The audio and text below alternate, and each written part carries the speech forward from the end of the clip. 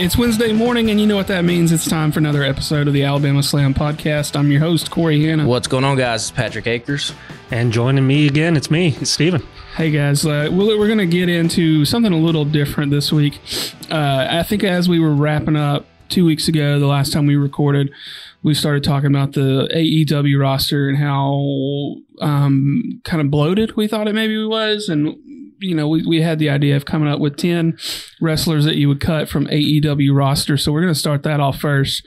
My list isn't clearly not as long as the other guys because I think me and Steven went down the whole roster. Yeah, we were going to do 10 each, but I didn't quite get to 10 because I was digging into it the other night and then I got distracted and then I forgot to circle back around to it. I'm going to start mine off because mine is a short list, but I think there's a fairly common theme. Start off, mine's going to go Brian Cage, got to go, Jake Hager, Johnny TV, Miro Satnam Singh, the Hardys, and Jeff Jarrett. I love the Hardys. Don't get me wrong. Let's give them a final run and a nice going away, but I think they're spent. If Miro refuses to take a pin from anybody, basically, come on, dude, you got to go. Yeah. I mean, whatever. Satnam Singh ain't working out as a wrestler. Jake Hager, what's he doing? You know, he could go be a Ultimate Fighter or whatever.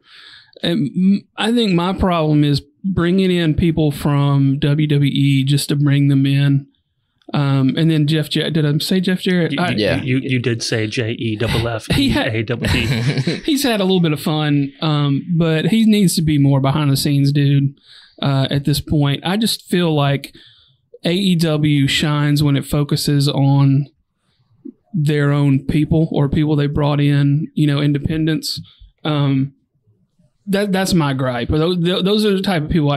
And there's plenty of other undercard folks that I would cut, but I tried not to get too in the weeds. You know, there's a lot of folks like we were saying before we started recording, folks that could go to Ring of Honor and maybe spend some more time there. You know, there's folks maybe that are Ring of Honor that we could bring up, put them on the main roster, but we won't go too much into that. So I've said my piece.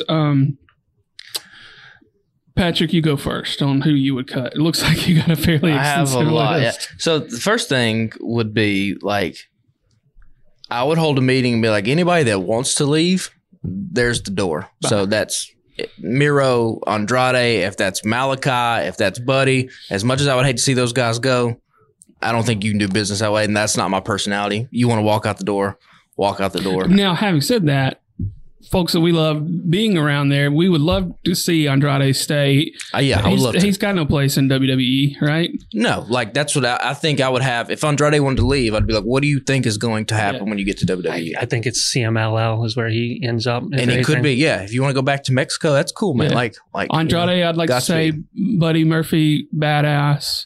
You know, same thing with Malachi. I'm having that same meeting, but I'm having a secondary meeting after that. Yeah, but if they want to leave, let's leave. So yeah, I'll just run down. Like I said, I cut a bunch of Aaron Solo. I just went alphabetical. I'll cut him, but I'm not gonna get into that. Adam Copeland.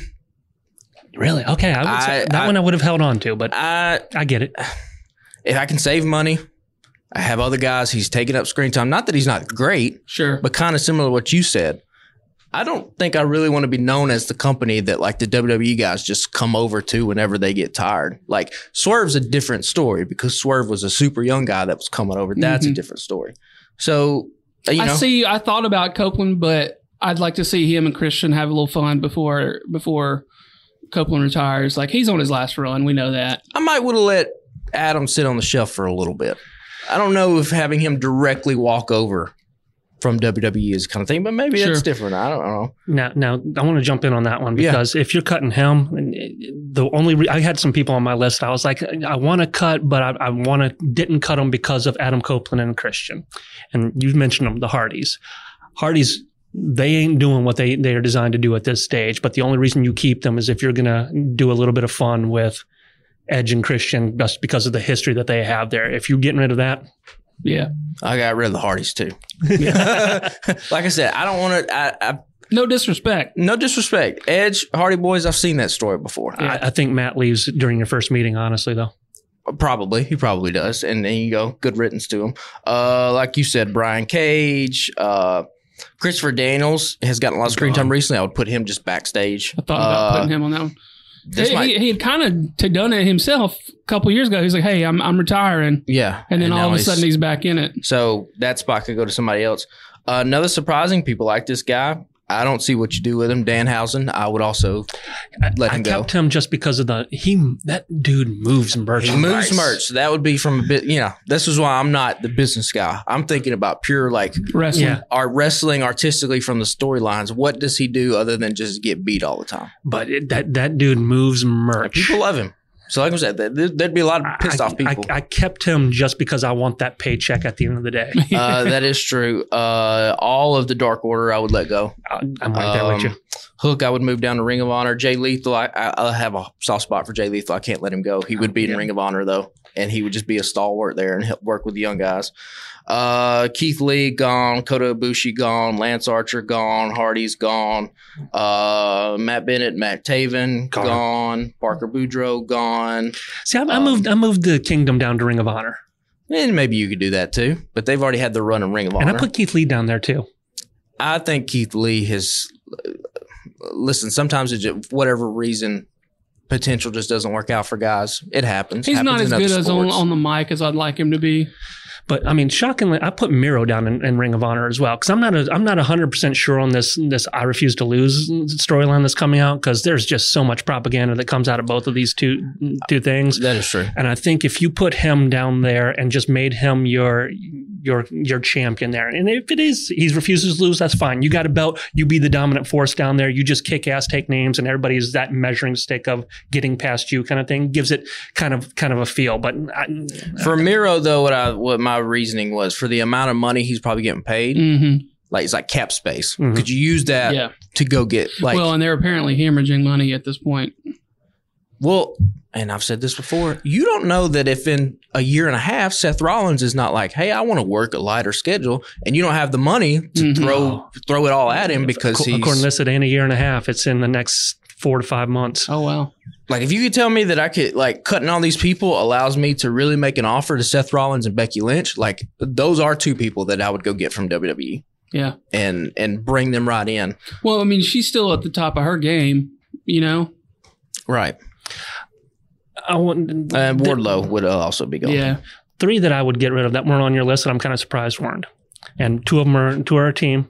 So it's technically 4, but 3. Yeah. I'm getting rid of Pac.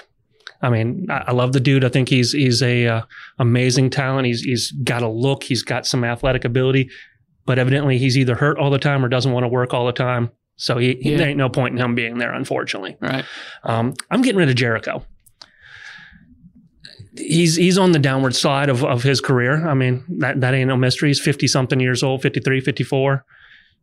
The value that he's bringing is more important to me on the backside than it is on the television side at this stage. And then I'm getting rid of the Bucks. I don't see the value they bring to the company at the moment. So that's.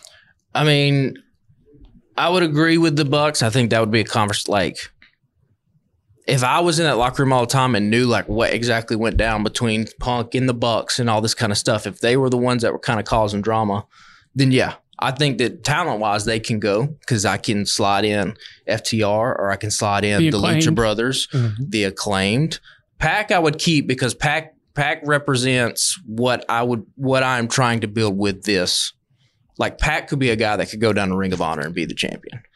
I just don't know if he could though at this stage. Well, I mean, injury concerns. I mean, that is something, and he's not been on TV in forever. A lot of these guys have just not been on TV. For and that was time. When I was going down that list because we both went down that same roster. I'm looking at them going, if they had less than 9 matches this year, why are we keeping unless they were injured? Then. So I mean, I overlooked Bandito and people that I knew were out because of injury. But I mean, AR Solo, AR Fox. Was that all of yours? I mean, there's but Nick Wayne, I'd move down to Ring of Honor. I'm moving Daniel Garcia. And if he doesn't want to agree, I'm getting rid of him. And then I've cut 5 people of that because you get rid of Daniel Garcia, you're getting rid of Daddy Magic, you're getting rid of Angelo Parker, you're getting rid of Saraya, you're getting rid of Ruby Soho.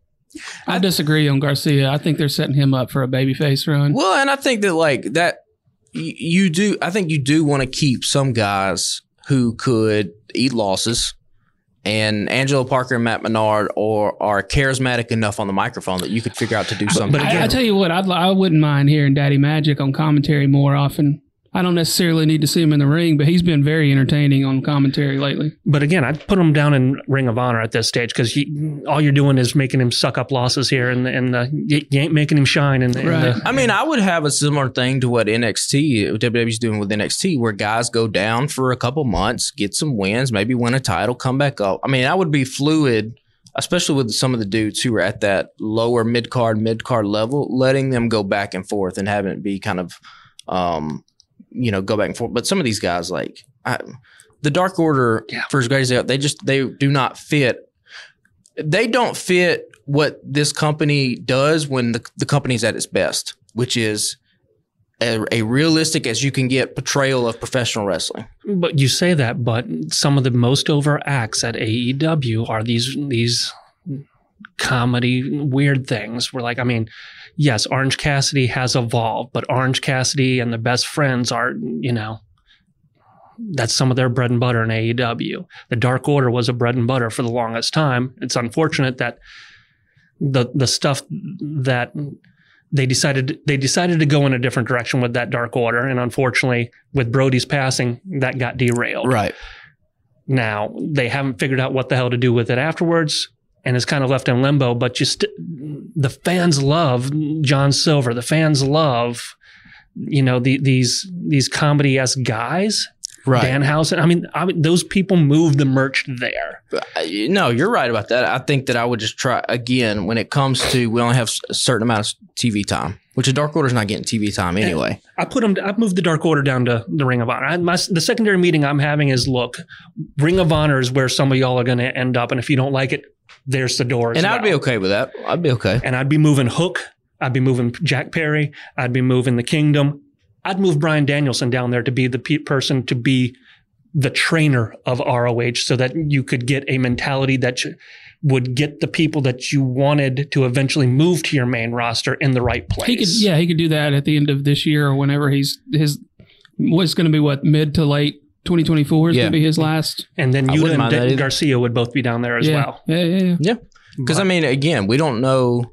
I know I said to start it off, the reason I would cut Adam Copeland is because, like, I didn't want WWE. Like, I don't want to just rehash WWE things, but, like, from a business wise, if you don't know if Seth Rollins is going to become disgruntled. You don't know if maybe you could get a year of Roman Reigns, like, to just pop something, like, or some of these guys, like Will Ospreay is going to walk into this company in 2024. He's going to take up a spot, or he should. You don't bring Ospreay in, pay him whatever large chunk of money they paid him. You don't bring him in to not make him a high profile guy, right? So I see what you're saying. Both sides. You made some good points as well, but like that spot's got to go to somebody, right? And I, like, as a GM, I just kind of want to save cap space. But here's the thing: you're Ospreay has a place to get there at this stage because of the turnover that AEW tends to have in their top spot matches. I mean, you got Cole out, you got Omega now out. They just have a rotating cast of people that cannot stay healthy, unfortunately, for one reason or another. I want them to be all there, and if they were, you'd have way too many. But with the cyclical nature of people being in that top spot and being out, I think you're fine having him without having to ditch a whole bunch of people at the top end. But listen, I did watch a little bit of NXT for a little bit. And I've said this before, there's only two guys that I see being mega superstars in NXT right now, and that's Trick Williams and Carmelo Hayes. And Carmelo's already getting pushed up. And I'm saving money because I'm getting when those contracts come up, and I'm throwing the briefcase at both of those guys because they're young enough that you could get them to come in. Like, that's what's going to be. This is when the competition between AEW and WWE is going to be interesting, when guys that are young like that, and if Tony Khan, whatever kind of TV deal or whatever, if Daddy Khan keeps giving him more money, who never knows. If he can start backing the Brinks truck up to some of these young dudes in NXT who were going to be WWE superstars, that's where it's going to get interesting. Mm-hmm. I don't know if he could. because a lot of those dudes, they're going to have some loyalty. Hayes has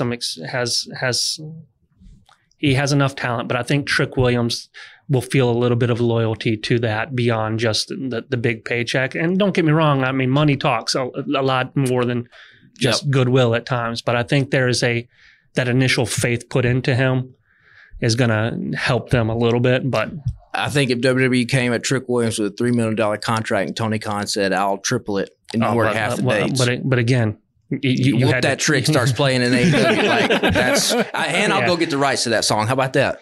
Yeah, because Tony's made it clear he don't mind paying for. He don't mind paying for a lot of stuff. So that's why I want to click. Like if I was advising him, I would say clear out some of this roster, stop hemorrhaging some of this money. Let's keep some of it because there are big fish out there that you can go get. But here's the thing: we didn't even talk about anybody from Japan yet. If you want to expand it worldwide, I mean, here's the thing about that though: it's going to be more than just money.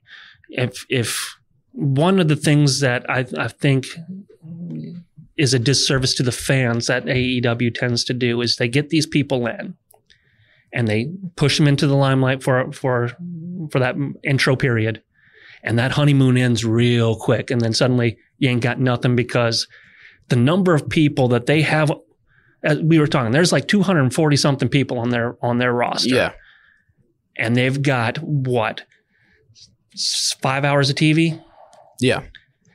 And they keep bringing up jobbers. They keep bringing up enhancement talents. They keep bringing up ROH people to fill in that time where you've got other people that are in that back locker room that ain't seeing the screen time. Yeah, Ethan Page. No, I'm saying like a caveat with this would be that you would have to fix like the people who are on the roster are the only people you're going to book. You're not going to bring in like Brian Keith is a fine independent wrestler, not ready for television, should not be wrestling Orange Cassidy on Collision. But let Cassidy wrestle somebody else. But he was featured in not just one but two different programs in this weekend. Right, and that's part of the problem too. So, that's something that goes along with it. But that's also how we got Eddie Kingston and Ricky Starks. Well, Eddie would have been Eddie, but that's what I'm saying. Eddie is the type of guy, like I would look for the Eddie type of guys that are on the independents right now. And I don't know if there's many of them left. A lot of them have been snatched up. So what's the rest of your list look like? I mean, I'm getting rid of Matt Seidel. I got rid of Christopher Daniels too. Why are you giving TV time to people that aren't going to be the future of your business? Yeah, they had their run. I got rid of JEFF, JARRETT, and all of that group. I kept Lethal just because I think he's better served in ROH as being that mentor kind of thing. But Davari and Singh, gone. Brandon Cutler, gone. I got rid of the best friends too, just because, I mean, you're not even having them out there with Orange Cassidy anymore. So what are they doing? Yeah. Parker Boudreaux, dude ain't cutting it. I'm sorry. I want him to be something that more than he is, but he don't seem to be it. Peter Avalon. Why the hell are we still talking about Peter Avalon being on anybody's roster? Yeah. Yeah, a lot of those guys on mine went too. Yeah, he was cut at one point. Yeah. That's what I'm saying. I don't know if this roster is even like up to date because QT Marshall's on it, and there was a huge thing where they QT Marshall's still there till the end of the year. Okay, well, he can go ahead and he gave his 1 month notice. Yeah, Ibushi, I got rid of him. I mean, his prime is also past him. Like I said, I got rid of the Kingdom, Stu Grayson, Peter Vance. I'm not sure what your hopes is with them, but if you're not even going to put them into a position to succeed outside of the Dark Order, you're wasting your time there. Lance Archer, I was right there with you. I wanted Lance Archer to be more than he is, but that is a company in which even if you are an oversized person, they are going to not use you in a way that is going to benefit, they're not an oversized person company. Right. That's why I was like, you can only have, I think this company can only have like two monsters, and I would give that to Samoa Joe and Powerhouse Hobbs. And I mean, Luchasaurus isn't on my list, but Luchasaurus, if you get him outside of Christian Cage, he ain't making the cut. Because I wish we could see how much these guys are getting paid, because that would be a big determining. Because if like Lucha's getting nothing and Powerhouse is getting, I don't know, double it, then you might go, okay, well then maybe Powerhouse goes. We can keep Luchasaurus. Like, and I kept Brian Cage, I kept Khan, I kept Leona, just because they're that Ring of Honor trios group. But if you're going to hold those belts, you're going to be on ROH. You ain't going to be wasting my time on this on the main roster show. Because, I don't want to see it. I don't care. So especially when they're around a guy like Swerve, and they're Swerve should have. Oh yeah, mogul. Outside of Prince Nana, who I think can help Swerve as a good guy wrestler as well. Oh, Prince Nana's. Oh, you can't get rid of Prince Nana. Yet he is the only one from that group that stays other than Swerve. Yeah, I saw a video on TikTok today of the Grinch doing the Prince Nana dance, and it's all over TikTok. Yeah. It's in Fortnite, I think. And that's the thing is he can function on whichever direction Swerve goes, whereas everybody else that's in that group is just wait once Swerve starts being and you could face. Do what I think they're trying to do with Mogul Embassy is kind of the way that like factions work in New Japan, which is just like you're part of like chaos, but you're not necessarily like we're not necessarily a team. So like Mogul Embassy could have like a Ring of Honor offshoot that Prince Nana comes out with those guys, and Mogul Embassy on the main roster has Swerve and his guys. It's more Bobby the Brain in the family, where he's like just there managing these people, and if shit hits the fan, we can rally the troops and kick some ass. Yeah. But in the meantime, you do your business, we'll do our business over here, kind of stuff. Yeah. And that's what needs to happen, unfortunately. Like again, going back to that Texas death match. Mogul Embassy coming out there to whoop Page's ass at the beginning should have been when in a no disqualification match. There ain't no reason why they shouldn't have been out there beating his ass from the moment Page appeared on the screen. Hell, in the back of the building, they should have whipped his ass from his car all the way to the ring and been like, business done. And then you have that match from there, as opposed to coming out there and having them do it at the end where it looks stupid as shit when Brian Cage gets punched in the head and falls over dead. After guys, I mean that we did have that nitpick about that match. Yeah. But. So who all do you have going to Ring of Honor? Hook, Jack Perry, Miro, The Kingdom, Bryan Danielson, Johnny TV, because him and Dalton Castle just Mike battling back and forth entertained that shit out of me the other day. That was funny, but I don't think I'd keep him on just for that. Oh, it gives Dalton a good feud with, and it's not like Ring of Honor is going to have a huge run of anything anywhere else. So you might as well get him a veteran that has some of that experience to kind of. And see, I would bring Dalton Castle up because I would put him in the Danhausen role. Because Dalton Castle's physical enough that he looks like he could hang and wrestle. He's just gold with the microphone. Yeah, and Danhausen's, I mean, no disrespect, he's 150 pounds. Like, no. He is. He's scrawny. He's two Marco stunts, but that ain't saying much. Right. So, like, Dalton would be a guy that would come up. And then, but yeah, a lot of like Nick Wayne would be a stalwart in Ring of Honor until he gets ready to come up. Keith Lee and like I said, that Ring of Honor's trios Mogul would have gone back down. Like, how cool would it be if like Nick Wayne is a part of Mogul Embassy, but it's just Prince Nana's his guy, and Swerve has like deemed him to be, you are the dude. Like I run shit up here, you run shit down there. Why you want to keep Nick Wayne? Because he's 18, and I've seen this dude live in person. I've seen him wrestle matches in Japan. He's the most seasoned 18-year-old in wrestling history. Let him put on 40, 50 pounds over the next 5, 6, 7 years. A lot of upside. The upside is absolutely tremendous. Then he's got to be somewhere else other than in a main picture thing. Yeah, Ring of Honor, I think, is probably that's a very valid point. While we would suck to be like brought up to AEW as soon as you turn 18, and then be like, well, we're going to get you on Ring of Honor for a while. I feel like he's been around the business long enough. He understands, right? Like, get him on TV a little bit, let people know who he is, then put him in Ring of Honor for a couple years, let him bulk up, and then bring him back to TV when he's a little more ready. I mean, he's going with the big dogs right now. He came in, his first matches have been with some of the heavy hitters. Yeah, he's been dropped into this thing with Christian Cage and Copeland. But he ain't swimming right now. Well, I mean, all he's doing is getting his head beat in with a chair. So like, but I mean, you got a bunch of floaties on his arm, and he's struggling even with those floaties. If you let go of Nick Wayne, WWE would snatch him up like that. Yeah, in a heartbeat. That level of upside with somebody that has that much experience is going to be incredibly tough to find. It's like Billy Starks in Ring of Honor. Yeah. I think she's going to be a big star. Because I could only think of 2 people to move up from ROH into the AEW. And Billy Starks was one. Athena. I would do Billy Starks, Athena, and Dalton Castle would be the 3 who are on Ring of Honor that I would move up. See, I don't think Dalton's quite ready there. Castle could still be one of those mid-card dudes that's going to be entertaining, but he could take the L's. It's not going to be a big deal because he's going to be entertaining as shit backstage when he takes the L. Yeah. Right? So I think that would be a smart move. You know, he could probably sell some merch too. Billy's in the same type of situation that Nick Wayne is, but the difference is she's already physically there with the other women. Like, if Nick Wayne was 210 pounds, it'd be a different story. He's just a string bean because he's 18 years old and, you know, hadn't got some of that special creatine in his system yet. You know what I'm saying? So, like, once that happens, he'll be all right. He needs some of that, what's his? He needs to go to the Brian Cage school, but dial it back like a half. Alan Richardson is who I was trying to think, where he's talking about how you got to get that testosterone boost just to get that cut looking good. Yeah. Get you some. Find you a dude. Find you a doctor. They're out there.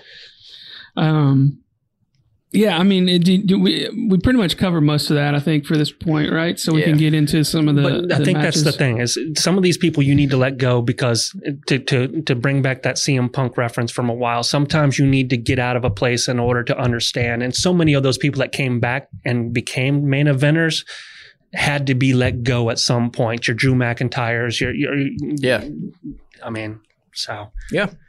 Go somewhere, learn some stuff, prove your worth. I mean, even Cody, he got better in the ring because he went to Mexico, he went to Japan, he went and wrestled all these different people, and like he even said in interviews, like, you know, he grew up in WWE, which is just like one way to do wrestling, but there are multiple ways to do wrestling. When you can, you know, work with all these different people, it's going to make you better. So for a lot of these dudes, I mean, there would be an open door policy, like.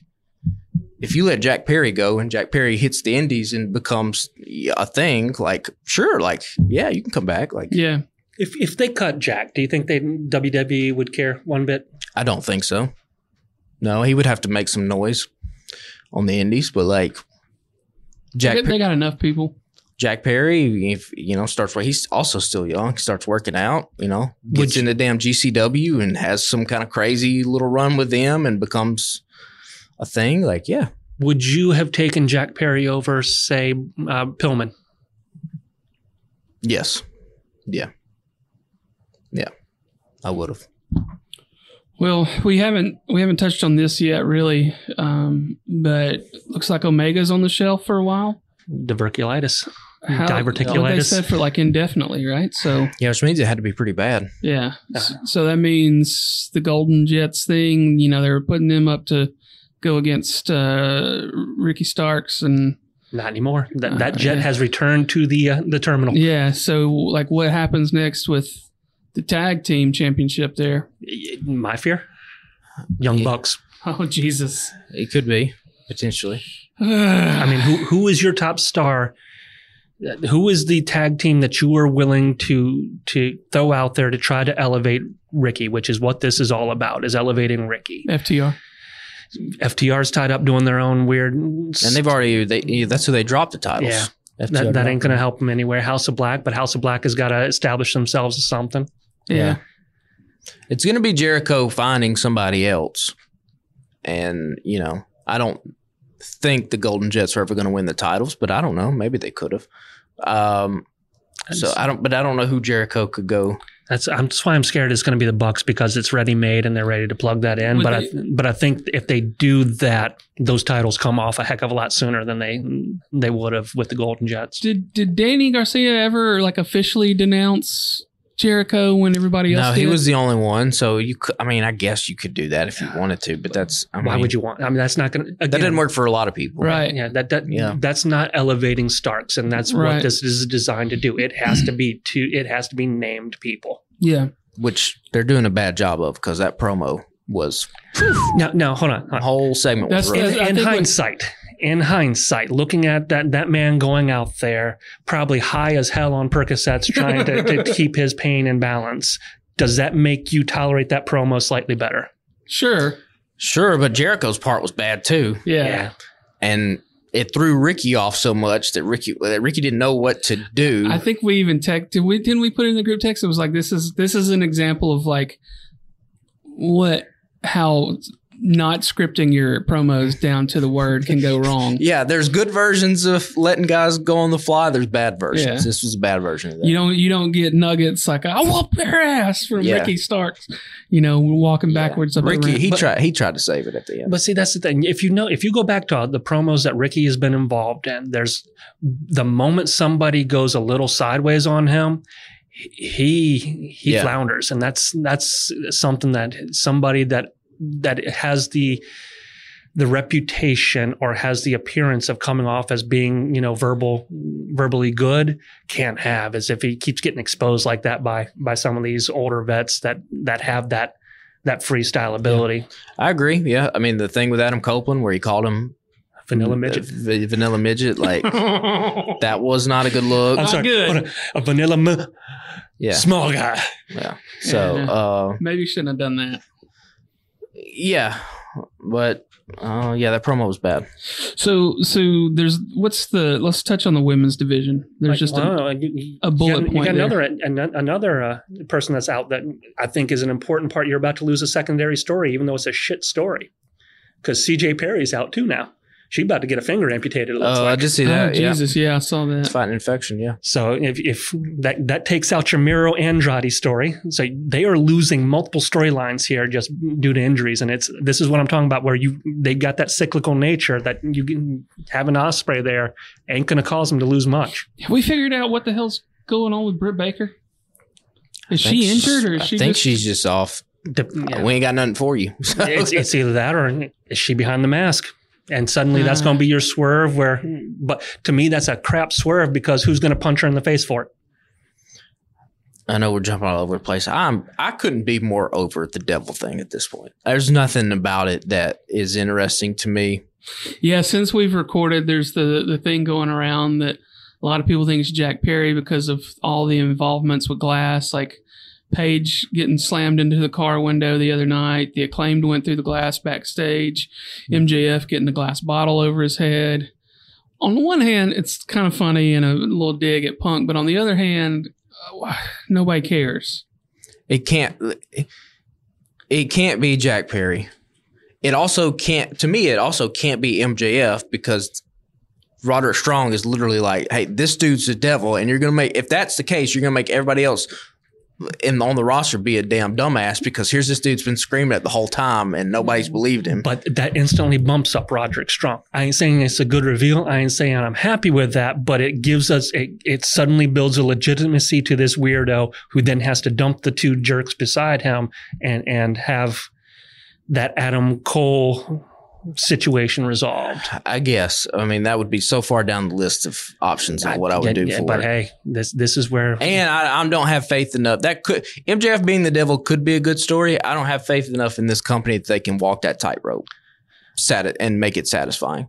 But again, who would be a satisfying reveal at this point? At this point, nobody. I'm over the story. So just make it Adam Cole and let's see if you can Can we wrap this up at World's End and call it? I mean, I don't. If there's not a reveal of the devil at World's End, then I don't know really what you were doing.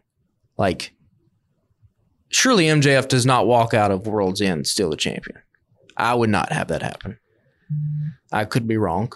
You know my opinion on MJF's title run. I think it should have ended a while ago at this stage because it's secondary to a Ring of Honor tag team championship belt at this stage. And also, I don't like the other company. Like I talk all the time, the other company's doing long title reigns. I don't know if I want to. Why do you want to also do it? Because on the other thing, I'm bored of Roman Reigns too, and the thing that brought me back into watching WWE again has now bored me out of not watching WWE again. And I would not to hot potato this thing around, but if every 2 or 3 months there was a new AEW World Champion until you came back around and somebody held it for half a year, it at least keeps it a little more interesting. Where the last couple of pay-per-views, we were like, okay, well, we know they're not taking it off MJF. Yeah, so Samoa Joe's a good guy who can kind of have it for a little bit of time. I think he is if Now is the time you are going to pull the trigger and get it off of him. Samoa Joe is legitimate enough to make it when you are presenting yourself as a sports-based company. He has the ability to make himself appear to be a badass enough that he's going to fight people and give it some legitimacy again. Yeah, and somebody can beat him in 3 months and it's okay. Yeah. But the devil thing, like, and it's not so much that, like, it's not the concept of having somebody steal MJF's mask and be behind the devil. It's the execution of it. And how little has happened over. When did this shit start? 3 months ago? That's the thing. It's not been, in the grand scheme of things, this is not that long of a storyline for this company. Right, but they've just done nothing. It's been a lot of it's been directionless, because what makes these kind of things fun is those possibilities. You need to have somebody unmasked as a fake one or something. You need the fake Sting to come in to kind of make this. Yeah, or like this was, what was it? Was it last Wednesday, Saturday? That was the first time the devil had been seen in person again in months. Mm-hmm. Like, you needed to, like, roll these things out a little bit. It can't just be the devil pops up on a screen. And listen, maybe all this could have got thrown up in the air because they had other plans, and like Steven was saying, injuries happen, and this company, for as great as it is, does not know how to pivot. Can't pivot to save their life. And maybe that threw a lot of wrench in the plans. I don't know. Yeah. So we got a couple more points real quick to hit on before we switch over to WWE for the week. The next note is what a rush, or what a roosh, rather, I guess. Yes. Lethal, Mark, and Garcia. We are toward the end of this Continental Classic, and Roosh is still a player at this stage. That's great. Lethal, Garcia, Briscoe. Yeah. Big old fat zeros in all of them. At least between this match coming up between Lethal and Briscoe, it's for something. There's a point to that match other than just, whatever. If I don't want to be a loser. That's great. But to me, to make a tournament engaging, is there needs to be some closeness to you can't tell me that everybody in this tournament is amazing and then have 3 or 4 guys and it get just shut out nonstop. That tells me some of them might not have been as amazing as you led me on to believe. And I think you lose some of the value of those matches when you have people that are just being spoilers and they're not even great spoilers. Yeah, like when the seedings came out, you could look at it and be like, oh, Jay Lethal's there to eat pins. Mark Briscoe's there to eat pins. Maybe there could have been some more drama if you'd have had other people in there or just had something surprising happen. Like, I don't know, somebody pull out an upset. I mean, you're billing. Swerve first match was with Lethal, wasn't it? Yeah, it was. Swerve had just come off getting his ass whipped, but in a Texas death match. You telling me that he couldn't, if he was, he's obviously enough. You feel that he's able enough to eat a loss from John Moxley and this, and mind you, it's a wonky loss, but still, it's a loss. Why couldn't you have had him eat that Jay Lethal loss from him being hurt and then having to scramble back up to where he is and not eat the other loss later on? Yeah, like you could have just, if you had that in the cards, Moxley beating Swerve after Swerve comes off a Texas death match that we've never seen before makes a ton of sense. Mm-hmm. And then Swerve can go back up. We talked about this before I started rolling. I guess I just completely missed that there was going to be an actual semifinal between whoever the 2 top seeds were. Yeah. Or not between gold and blue, but the 2 guys in gold, the 2 guys in blue. And then there's a final after that. And then there's a final at the pay-per-view. And I missed how that happened. Because right now it looks like there's potential for us to get a 3-way in the Gold League between Moxley, Swerve, and White, which on paper sounds like an amazing match. There's a potential in the Blue League to have a 5-way tie. At that point, what the fuck is the point of a goddamn tournament if you're doing a 5-way match and a 3-way match? Yeah. Just have a battle royal, call it done, and move on with my life other than having, 2 months of filler matches. Yeah. Now, mind you, they're great matches. I mean, they've been some of the better matches that have been on TV this year. That's true. And this is so again, too, like, if this was not the first year of the Continental Classic, if this was like the 5th year, then a bunch of multi-man matches make sense because then you could be like, we've never done this before. Mm-hmm. But being the first year, I think there probably would have been a better route to go down to just be like, it's this dude and it's this dude and this is it. Next year we can do things with draws and all kinds of stuff. We can get more creative. We don't want to blow our wad right here in the first year. But we need to kind of establish what this thing is. They ran into that whorehouse with a $50 bill and blew it all over the place, man. I'm not the triple threat, but in the gold league doesn't bother me that much. It didn't bother me until I started when we started having that conversation about how we were looking at Eddie and thinking how he was going to have to be in that mix in order to not lose his belt. And the only way that he can be in that mix is he runs the table for the rest of this stuff, which then just puts everybody else into that grouping that you have ties there. So at that point, a 3-way over here, a decisive over there makes sense. But if you've got 2 undecisive things, it's the repetition that is making me angry at the Continental Classic. And I complained about this with the matches where it became just a let me slap you in the chest for 5 minutes, go outside the ring, do the same shit, and then finally the match starts about 7 minutes into the match. And that's been the repetition of these matches. And while it works for some of them, the fact that you are doing it on all of them takes away the novelty of the other ones. And they're doing this. Now, mind you, they may surprise me.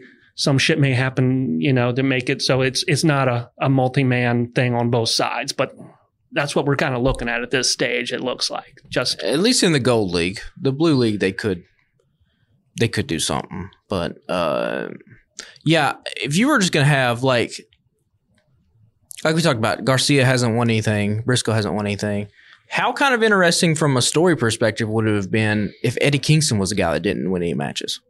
I mean, it takes you right out of the beginning knowing that he's made a big ass mistake in putting those belts up. And then you can be like, oh, Eddie was, but you would have to do it like you couldn't have Garcia and Briscoe in there. You'd have to put some other mid-card guys in there so that Eddie feels like the true underdog.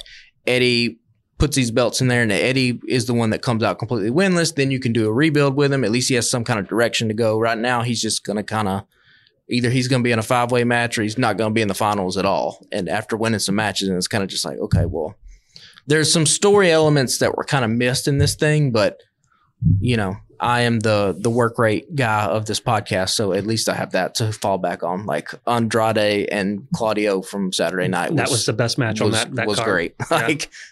Yeah, and Andrade versus Danielson from last week was the best match. I don't need much from a wrestling show to like keep me entertained. Yeah, like, the Andrade matches from the last 2 weeks have been absolute fucking fire. Yeah. Like the only note I made in our entire document for the last 2 weeks was Andrade beat the living shit out of Danielson. Yeah, and he did. And I'm looking forward to seeing Claudio versus Danielson whenever that happens. If that's tomorrow or Saturday at this stage, because they've been mixing up the blue onto Wednesdays now, so I don't even know when it's going to happen. Yeah, Kingston and Garcia's coming up. Yeah, is Garcia needing that win bad enough to derail Kingston at this stage? Probably not. It sounds like the next Garcia feud is going to be against Matt Menard. I mean, that's kind of where it sounds like they're going. And then you got what? Brody versus who's that leave over there? Brody and Briscoe. They wrestled yet? No, it's different leagues. The other one. Is it who the hell is the other man over there? Claudio, Kingston, Garcia, Danielson, Andrade. Rouge is gold. Oh, who the hell is shit! that? I don't know. Shit, I don't remember either. It'd probably just be a 5-man, and then all piss us off. So Lethal? Do we say Lethal? Lethal's in gold too. Yeah. Shit, I don't know. I can literally. I mean, you've watched these matches enough that it should stand out there. But obviously, this dude has gotten lost in the shuffle, and it makes me sad that I can't even remember the hell is wrestling. I think I would have taken either Swerve, Moxley, or Jay White and moved him over to the other one.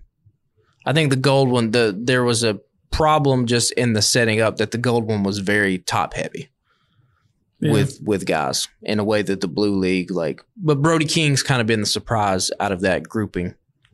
Before we pivot to WWE, I see Steven Googling it right now, so it's driving me nuts. I'm sorry. We'll hit on that real quick, and then we hit them. It's Danielson, Andrade, Brody, Claudio, Garcia and Kingston. I don't know who I was missing in that group, but we got them now. Well, let's get into WWE. We've got a lot of bullet points here to go through. We got 2 weeks worth of stuff. From SmackDown a couple weeks ago, there's a comment about CM Punk. It says you can't trust people who randomly punch people in the face backstage. That entertained the shit out of me when he said that line. He's talking about Kevin Owens punching Theory and Waller, and just his line of, you can't trust people that go around punching people in the face backstage. You can't do that in 2023. That's just, So I have a theory about this, because I thought that was a funny, just throwaway comment for the fans, the smart mark fans. But then WWE used it in like a package, which means like the editorial department, somebody had to make a decision to use that. That was just throwaway.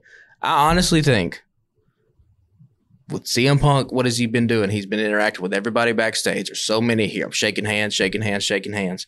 They are going to do the CM Punk is a locker room cancer heel turn, where he is like some kind of de facto authority figure on this storyline, and it's going to be the best thing in WWE. And they've been building it up through a lot of stuff too, because they got the rumors going that he's trying to become the new Shawn Michaels when Shawn steps away from NXT. I guarantee you, the same way that I told AEW that I was like on that TikTok that they should do with Jack Perry, there will be a promo come post WrestleMania at some point, a backstage segment. CM Punk's going to be walking, somebody's going to be saying something, he's going to turn around, and he's going to be like, do we have a problem?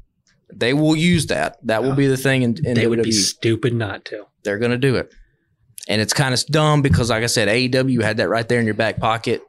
The whole Seth Rollins, CM Punk thing is just CM Punk and Adam Page 2.0, except they did a better job. WWE did a better job than what Adam Page was getting through. Because I remember when that promo between Page and Punk came out, the first thing we flagged was like, oh, this is a week before the pay-per-view, and the Hangman Page being like, I'm defending AEW from you is a really good wrinkle that they should have been running with months before and just didn't do it. I don't think they had They didn't have a plan. They had no clue. But there's a history of wrestling taking stuff that's happened backstage and turning it into money, because people like that reality to not knowing what's the truth. Because, it's one thing to have what wrestling is, but if you get that nugget, that Matt Hardy versus Edge because you're having sex with my girlfriend moment, right? People latch onto that and it turned Matt Hardy in from a nobody into the potential for where it was. Only, they decided to get rid of him too after they made their money. Right. Yeah. No. But AEW does not see, they like walk around with golden eggs and like, I might find another one here somewhere else and chuck it and then just scramble trying to figure out what the hell went wrong. Yeah. That's my, if I had one chief complaint about AEW, that is the thing, is that they got just great storylines galore staring them in the mouth, and they just do not pull the trigger sometimes. Well, that's sort of, we'll jump over to Raw for just a second. There, the note says it's not selling out, it's buying in. Yep. CM Punk on Raw. It's kind of what you're talking about. Like 100%. I mean, everybody's talking about how you can tell by his eyes that he ain't really caring about this. He's just here for the money. Who cares? You know what? He's wanting to make money, and he wants to make money by punching people in the face, legitimately or not. I don't care. If you can make that work, more on power to you, man. I'll believe that you want to be here just as much to make that fat check as I want to be at any other job to make my fat check. I mean, we said for months, if you could put him in the ring with the Bucks and Kenny and make money on it. It would have been raining money. That's all you had to do. Raining money. Because here's the thing. Apparently, Young Bucks don't like money, because I bet Punk would have been willing to. I mean, apparently Punk did. So he was try trying to call reach a out. meeting. Yeah, 6 months. We'll give you 6 months. Right now, CM Punk is the most entertaining act in WWE. And you go back to like how, some of the wrestlers wrestling each other getting better, like how the Blackpool Combat Club is built around the fact that they have beaten the shit out of each other and made each other better. CM Punk is raising the game in that. You're seeing that with Seth Rollins right now, who's starting to step away from that prepackaged Seth Rollins. Let me recite the lines to Seth Rollins. I'm pissed off because you got this motherfucker here. Yeah. Yeah. And it works. Like, this is the most entertaining Seth's been in a minute. Yeah. And, for as great as it is to see Randy Orton back and healthy and jacked, I'd much rather watch 20 more minutes of Seth Rollins and CM Punk than I want to watch a second more of Roman Reigns and Randy Orton going at each other. It's a good thing he's on a 3-hour show then. Yeah. And especially when the CM Punk heel turn happens. Like, because the thing about WWE is that, like, I don't really want to see any of these matches anyway. They're like, unless it's Gunther. Gunther's kind of the only one that I kind of gravitate towards in ring. So for the most part, watching WWE is just watching the promos. And there's no doubt about it. There's nobody better with a live microphone in their hand than CM Punk. It's the promos, but I mean, the in-between matches between the big ones, I'll agree with you. Some of those you don't need. But those payoff matches that give us that storytelling of the beginning, finish, ends of those stories through those matches, I disagree on not watching those things. But there's very few where I feel like the blow-off matches are like, oh, that was worth, like, I'm trying to think just of this year. There's not really any Roman match outside of Sammy. Don't make me go find my list again. No, there's not, like the tribal. I'll still argue with that. Tribal combat between Jay and Roman. Like, I couldn't even tell you what happened in that match. I don't know. The Roman match from WrestleMania was like whatever. Like I'm saying, a lot of the good matches in WWE are kind of just Gunther. You're disappointed right now because of the Roman continuation, where he went through Drew, he went through Sammy, he went through Cody. So I get the disgruntledness of that, but I think. Would I have maybe done the Sammy? Yeah. Would I have maybe done the Drew? No, I'm happy with Drew not, because I think Drew came out better the way it is. And in theory, the Sammy story came out a little bit better that way too. Cody, because of that injury, it derailed that program. I think Cody would have probably came out with that if he had that chance to build his underdog storyline, comeback storyline there. But because he was derailed with that pectoral injury, you could not put him into that match and have him win on that short term and have it feel the way it will feel when he finally does win it. If he does win it. Yeah, I mean, CM Punk is now I mean, I don't know if they do Punk and Reigns, Punk and Rollins. I mean, I don't know where. I think Punk it and would Rollins not surprise me in the least if the belt gets put on Punk quicker than Cody at this point, because Rollins' belt or Reigns' belt? Reigns. Oh, see, I think the Rollins belt goes on Punk now. I mean, that's the obvious one, but I'm just saying, because the way Punk entered AEW and was like, yeah, I'm not coming in, I'm going to chase the belt, I'm going to work with these young guys. I want to wrestle Darby Allin, and then 3 weeks into it, he's doing the belt gesture on the top rope, and I'm like, okay, well, let's put a belt on Punk. Here's the thing though about, and I'm sure WWE's thinking about this. Somebody's at least brought that up. Like, if you get a WrestleMania, Punk walks out with one belt, Cody Rhodes walks out with the other one. Who's a bigger star? Punk. You built Cody Rhodes all this time up, and here comes this dude that the audience ain't seen in 10 years. And I mean, there's a storyline potential there. You could combine the belts right back. You could do any kind of thing. Yeah, like, I mean, the whole Punk and Rollins angle to me right now is probably the most interesting one, because Seth comes out and was like, you said you were home, and he's like, all you did was slag this place off for 10 years and and talk shit about everybody and everything here. It's like, this is not your home. But you're interested in that because you've already had you've already had that sample of the Roman Cody one. So it's not that new flavor fresh that Punk one is. That's true too. But you say that Punk would be the bigger star of that. I don't necessarily think, because it would be on two separate nights, number one, and the memories that with the endurance that it takes to get through 2 nights of WrestleMania. While you might remember something, as long as you had that moment on that second one, and then they went on to separate directions, I think they would both come out making money galore and be happy with where they were. It's possible, but you're playing because the casual fans that gravitate towards WrestleMania would be like, oh shit, CM Punk, I remember that guy. Yep. Cody doesn't have that. Well, he did, but it's a year gone now. Well, and that is true. We're past that point too. But Cody was never, even in AEW,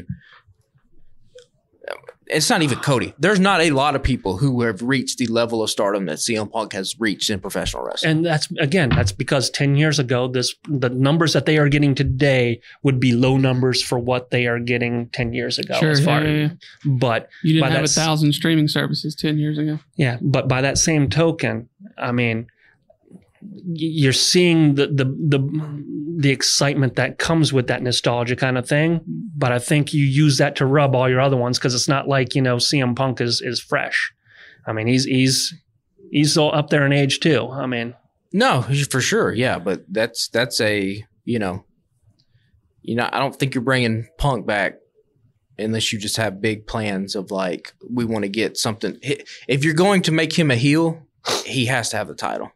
Oh, 100. I think that you get the babyface moments of the two.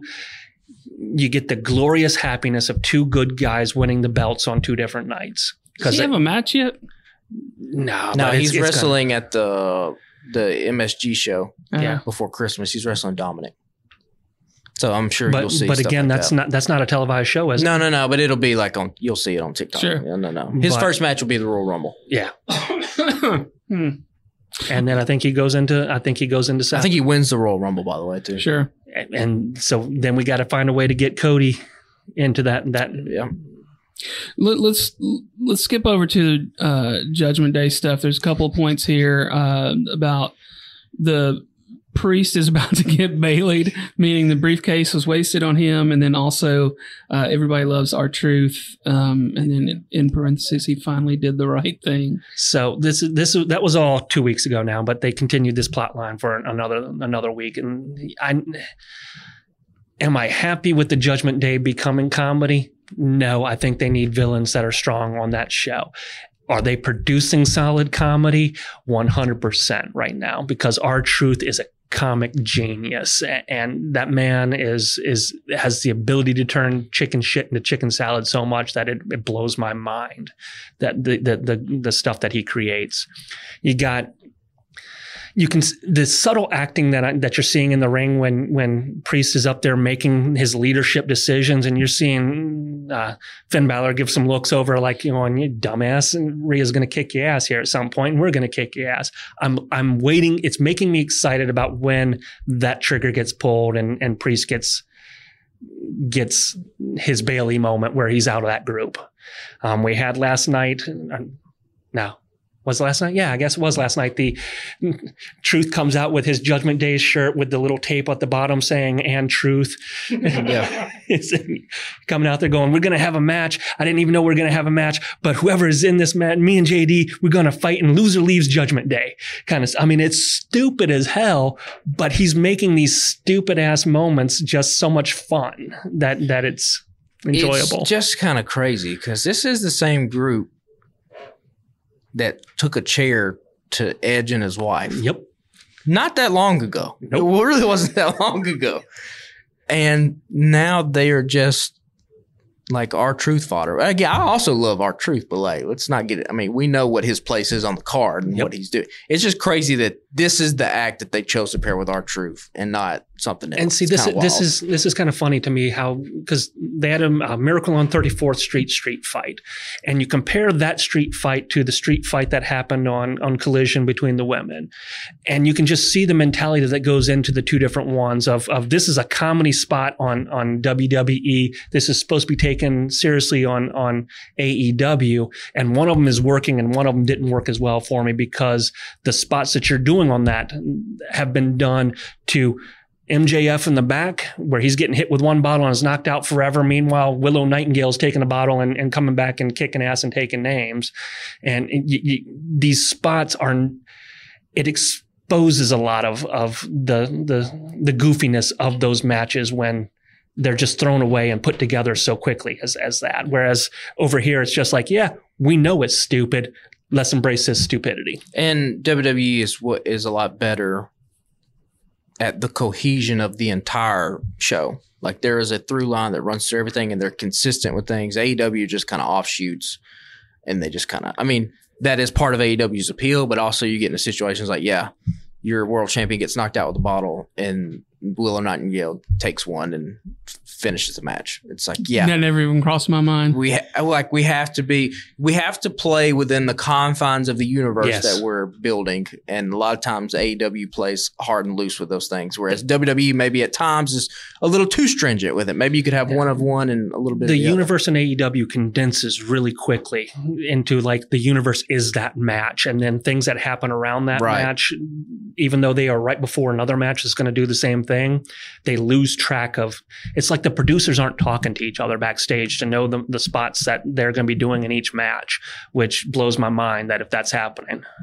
I'm over Judgment Day. I'm right there with you in the sense that, yeah, I agree 100%. They came in as a dominant threat. I wish they were a dominant threat, but I'm happy with the comedy they're produced. I mean, you got Dominic grabbing R-Truth so he headbutts JD in the nuts, just, and selling that. And then you get, Priest in the back going, oh, JD, you're still in the Judgment Day for now. You get a backstage interview with R-Truth going, yeah, he's still in there. We need somebody to do chores and clean up around the clubhouse and all this other stupid stuff. If they fucking say clubhouse one more that annoys the piss out of me. I don't know who greenlit that was okay.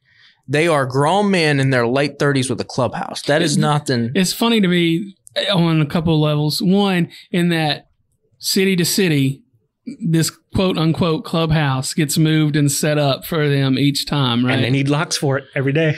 And two is that one of the running themes, not the running theme, I don't guess, but a joke that we kind of started and every once in a while it sounds like it might be a reality, is that me and Jim and Corey that do the We Are a Star Wars podcast, on a trip that I had to take with Jim for some work stuff last year, we started talking about building a quote unquote clubhouse in his backyard. And that would just be like where we put a big ass TV with like a DVD, whatever, streaming and like old video games. And it would just be like grown men clubhouse. Yeah. Why wouldn't you want to hang out in a clubhouse? Why don't you want to hang? You know why you didn't do it? Because it's a fucking stupid idea. No, it was a monetary issue. He didn't have the Judgment Day money coming in. Otherwise, there'd be a clubhouse. It's like a rec room, but we call it the clubhouse. But yeah, so let's. We got a few other things to touch on here. We got the Reigns and Orton set up. It is what it is. There was a couple good lines in there, but overall, it's fine. You ain't losing the belt off of Reigns before WrestleMania. So this is it's a solid match, but it ain't. Also, we've seen this before. I come back to a lot of that with a lot of like we were just here not that long ago, right? AJ Styles, we were just here not that long ago. Yeah, but now you got a legend killer going after the legend in his own time. Yeah. And I mean, Randy looks jacked. He does. Speaking of AJ, we got his return this week. He's looks like he's going bad guy though. I'm happy with that. I mean, I don't necessarily think that him and the what the hell you call the Bullet Club, the OC, the OC. Thank you. Yeah. Those are two guys that I don't get how they have screwed up their lives so much to have gone from being, legitimate badasses to being just stupid guys that if you told me they had a clubhouse, I'd believe it. Yeah, but also at the same time, they're getting a check to do what? Nothing? Yeah. Pretty sweet gig. Pretty sweet. It is kind of crazy though, because you can watch Carl Anderson highlights from New Japan. You're like, oh, this dude is like a stud in the ring, and now he's nothing. It's like they could not find a way to get over it. Because they have such an edginess to them. They don't know how to exist in a PG world and conform to what it is. And I think that's on them more than anything. Yeah. What your contract's on it. When AJ Styles is just cool. It's cool to see him still going at this age. Now, he's not what he was. But he's looking the best he ever has been. Hair still looks good too. AJ to me will always be like, I just have such an affinity for like 2005 AJ Styles to that TNA. That's 18 years ago. X Division, just being. It's crazy. That's what he was. He was a small dude. He was a small mid card dude back with him facing off against Joe back then, and them not being anywhere close to sniffing. In a world with Hulk Hogan and Eric Bischoff. Yeah. Oh yeah, and like AJ Styles in New Japan too. Like if you've never seen any of that stuff like that, when he came in and was the leader of Bullet Club, like that was some good stuff. I'm glad though that he has similar to kind of what I wish Kenny Omega. Whenever like I think a year ago his contract was coming up, and I was like, I kind of wish Kenny does go to WWE, because if Kenny never goes to WWE, there's going to be a large segment of fans that just write him off from wrestling history. That's not going to happen with AJ Styles because he was in WWE and got over. So I'm glad that didn't happen. And maybe that's where we'll get is we lose Priest from the Judgment Day. We get, because Finn and AJ have a connection. Maybe we make a legitimate version of the WWE Bullet Club in a way or some way. I can hope. Bullet Club Silver. Well, yeah, Platinum. Yeah, Bullet Club Platinum. We ain't selling ourselves short. Yeah. It's like I was starting to say that, and I was like, well, that's kind of a second-rate Bullet Club. So next, we kind of touched on the street fight a minute ago. I'm assuming that's what you had by Street Fighter 2. Then we got Gunther and Miz last night. Gunther's amazing. I mean, you talk about how Gunther's the only matches you watch. Gunther has an ability to elevate everybody that he has been in a ring with. And for being... I mean, he and Chad Gable, we were talking about matches. That was probably one of the best or one of the more entertaining to me matches from WWE for this year. I mean, he has pulled... And I love The Miz, but he pulled two amazing Miz matches out of The Miz. He is not... I was talking about how Becky Lynch has done this when her NXT run and such. She was able to elevate some people. Gunther is not Becky Lynch. Gunther is not Seth Rollins, but Gunther is showing a maturity, a growth as a wrestler that once you get him to where he needs to be, that company the stars that you don't see in other people, I think he will be the key point in making other people shine more than you ever believed they could. He does have, like you said, he has a special ability to elevate people, and that's something that not everybody has, especially not even a lot of top level guys have that kind of thing. And again, he kind of stands out in WWE because he is so different. He is a throwback. There is a physical style to him that the rest of the people on that roster do not wrestle like. And so when it comes across in those matches, it stands out on the show. And I think a lot of it, why he's elevating people, is like, you take a chop like that, it wakes you up. Like there is something like just being in the ring, getting hit that hard. I'm like, all right, we're in this now. And that goes back to why I complain so much about, because he's doing the same stuff that AEW does, but because he is unique in the fact that he is doing it, he is spotlighted in that ability, as opposed to where AEW, it has become just so commonplace, it stands out more. But I think like, If you were asking me to like list like best in ring right now, just work rate styles, Gunther I think is top 3. So like even if he was in AEW, I think he'd still be standing out. I'd say I don't know if he would stand out as much there. I think he would. I think he is just, sometimes you just have dudes that are just that special. Yeah. I think that's I mean, I would want him to be, don't get me wrong, but because everybody else, the moment he started doing that, everybody else would be doing the exact same thing as him. It doesn't get that shine that he does. And I say he elevates people, but he has a weak spot too, in the sense that he elevates the people he fights, not the elevates the people that are with him, because Giovanni and Ludwig, they're elevated somewhat, but they ain't getting the same elevation like Chad Gable, Miz, and the others that fought him got. No, I mean, but there is like, Miz is just a consummate professional. Whatever you put him in, he's going to do great. So you can get Chad Gable can work with him in ring. Like Ludwig and Giovanni, like what do they have? They're not going to be stars. They're not future champions. Yeah, they just got the luxury of being in this stable. I'd say they're red card people. Ludwig could be the person to carry on the Intercontinental title after Gunther goes on for a little bit, but he ain't going to be Seth Rollins' title challenger. No, and this brings up an interesting thing about like, now what do you do with Gunther? Yeah. That's kind of where I was going into this. Kind of stuck in limbo. Before we were saying, Gunther will go up, challenge Seth. Well, now that's not happening. I mean, the rumored match that keeps getting brought up, and I'll watch it because it would be interesting to me, is Gunther versus Brock. Now, do you put the title on Brock?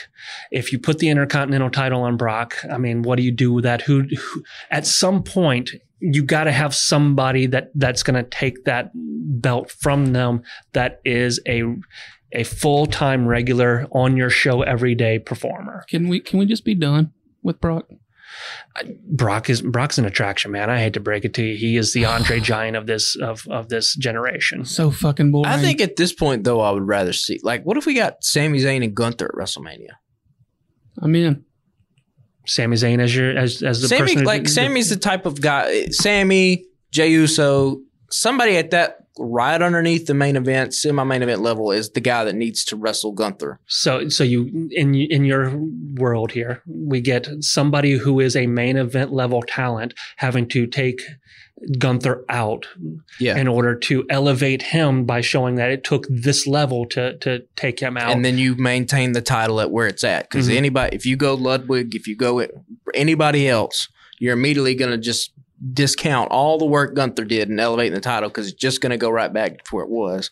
Whereas if it's a Sami, if it's a Jey Uso, and see, but that's a Kevin Owens, if somebody like that at that level. See, I think Brock would be a good one as well in that situation. Now you'd have to immediately find a way to get that belt right off Brock, which would be which would be something like you'd be like, okay, so if you went Gunther to Brock, you would then just have to go Brock to somebody like Sami, and then it would just been better to just do. But the reason why I say Brock is a better choice is because Brock has the one. Now, mind you, it's the two, but he has the one. Gunther to me feels like a thing though. Gunther and Brock feels like a thing you do that has no title involved in it. Maybe, but he has to beat him at that stage either way. So, like, if I'm bringing Brock, like if I'm doing Gunther and Brock. Gunther's. I mean, he's Gunther's the one to put the Brock. one in Gunther beats Brock, and then he solidifies himself. But like, you could, if you did, let's just say, for instance, Sami Zayn. If Sami Zayn somehow rallies and beats Gunther at WrestleMania, well, that's not a big knock for Gunther because Sami is a huge star. Mm-hmm. Sami can have the title; he can feud with somebody. Then, if you immediately go into Gunther and Brock, you're building for whatever reason. Gunther beats Brock. Well, now Gunther's right there. Whoever has the title, he's back. But see, that's the thing. At a world title level. The belt, if you're going to take the belt off of him, it can't be Sami Zayn at WrestleMania, even though that keeps that momentum, because then you've got another year before you get that WrestleMania of Gunther and Brock. Let's say the belt goes on, the main belt, or whatever you're going to call it these days, Roman's belt. Let's say Roman's belt goes on Cody and Rollins' belt goes on Punk, like you said earlier. They walk out of Mania with that. Yeah. Then would you later in the year Gunther at Punk? SummerSlam do? You could do Gunther Rock at SummerSlam. Yeah. Gunther could blame Ludwig and Giovanni for his loss, and they could have a little mini feud. And Gunther beats the shit out of both of them. But it's not the same marquee. But then would you turn around like a few months later and take? How long does Cody keep his belt before you let Gunther have it? Well, hopefully this is the Roman Reigns thing is the last time that we see somebody hold a damn belt for 4 years, 700 days, whatever the hell it is. Gunther's right behind him. But it's a mid-card title. It's a mid-card title, and also you think that they've given it to Gunther to just, hey, we see a lot of potential in you. Here's a title, elevate it, hold off, because when the main event scene clears up a little bit, you're going to insert there. Well, now it's just got even more muddier. It's even more muddy. Or do you do somebody like an LA Knight? Well, LA Knight and Logan Paul is going to be the match at WrestleMania. I mean, you can. Logan Paul's not out here name dropping LA Knight for no reason. Yeah. That's what they're going to do, and that makes sense. I mean, that gets him in the U.S. title scene for a while. Yeah, so now you can come out. Now you come out and you have new champions galore. You have new storylines. Now, I think if Roman is going to lose his title and drop it at WrestleMania, it's a perfect opportunity to do a complete kind of refresh of a lot of things and start this thing back up again with new stories, new people, because it's kind of been – there really is no difference, WWE, right now from where it was at this point last year. The only difference is – You're further along. But it's the same people have the titles. Same people has the titles, but you've got some fresh faces coming in to kind of shake the tree a little bit. You got to have Randy somewhere in there at the WrestleMania. I mean, Randy would stay. Randy would just give Randy. Let's figure out a way Randy can do some kind of crazy RKO with somebody. That's where he needs. Randy doesn't need to be anywhere near a title at this point in his career. Well, same for AJ Styles. Is his next win? Does he break the record? Randy? Oh, I don't think so. He's up there with Flair. Are they tied? They're close. I thought it was just Flair and Cena that were tied. He's like within one or two. Oh, well then I think for me that's just where he's got to stay. Let's we still got a couple more points on Raw, and then I had a thing or two I wanted to circle back to. There's a note about the women's tag. You got new wins. We have new WWE Women's Tag Champions, and that was such. 2 weeks ago, you had the surprise victory of Katana and Carter taking out, who was it, Natalya and Knox? Tegan Knox. Yeah. Tegan Knox. So they took that out in a surprise. And then 1 week later, they managed to be the new tag team champions from Chelsea Green and Piper. I mean, so I'm not sure what the plan is with that, but that came out of left field. They are the most established tag team in the women's division at this point. I mean, they've been together for 2 to 3 years, whereas everybody else is just kind of thrown together. So, I mean, I'm not sure. They've got some interesting move sets. They've got some fun to them, but they've got to, much like you have an opinion of the Creed, where you think they need to get a personality, I think these two need to get a personality to really succeed, because other than just having belts, that's all they got at this moment.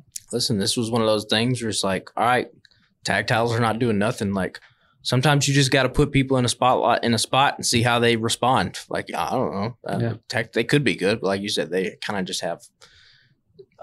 There's a lot of like lower mid card people that are kind of just like, all right, we'll see if they develop into anything. But I'm curious now where you run with Chelsea Green and Piper Niven, because Chelsea will be fine. You can put her. Oh, yeah. She's charismatic enough. You can throw her in anything. She is the perfect foil for Adam Pearce, but it needs to be something more than that. Yeah.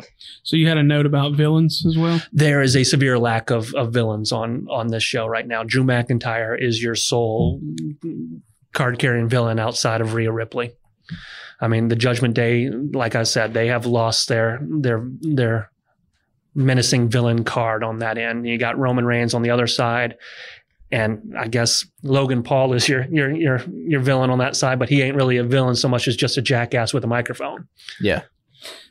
So a couple things I wanted to touch on real quick at the end. Did y'all see it's one of the Ric Flair interviews going around, and they're talking to him about the Iron Claw, and he's like pee-peeing in his poo-poo pants.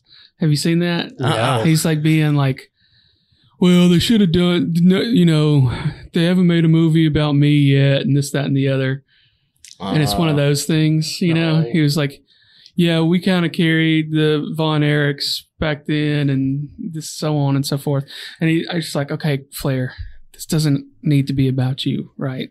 Right. But the whole thing about they haven't made a movie about me yet, I'm like, do we want that? Do we need that? But, it is rare for you to see a man in that age being able to S his own D that much. No.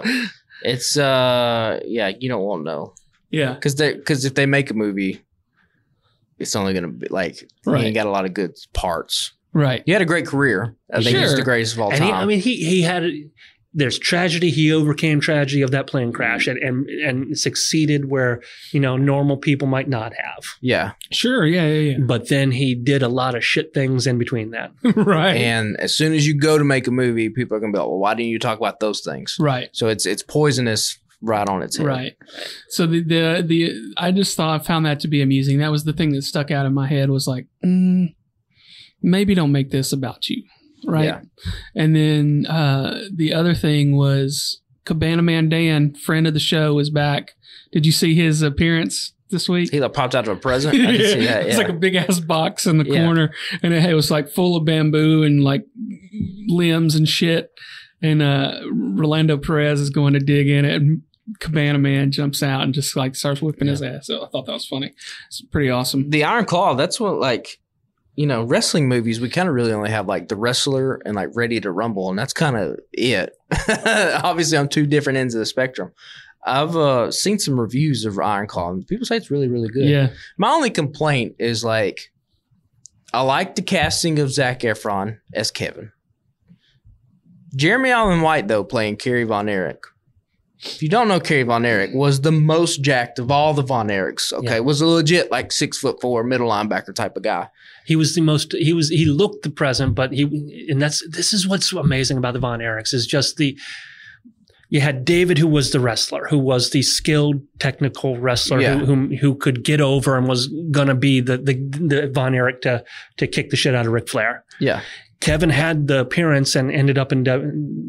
Kerry had the appearance and ended up in WWE. Yeah. But then he's the one that lost his foot, right? Kerry died. So well, he got into a motorcycle accident, came back too soon, so they had to cut off his foot, and he continued to wrestle with hiding the fact that he had an amputated foot, and then eventually, I think he shot himself on that one. Either that or it was an OD. Yeah. It might have been an overdose. The first one, if I remember correctly, because I watched the Vice special a few months ago, the first brother that died was the OD, and the second one was the one that committed suicide on the farm, right?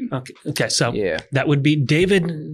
And again, they say it's OD. They say it's, ruptured intestinal tract, whatever. Brody cleaned up the drugs. Brody didn't clean up drugs. I don't know what went on there. Yeah. That'll be something that, nobody's alive to tell me anymore. Right. But yeah, David went out first. Mike, who was not, he wasn't the wrestler. That's the problem. He wanted to be, he had the passion, but he didn't have the skills.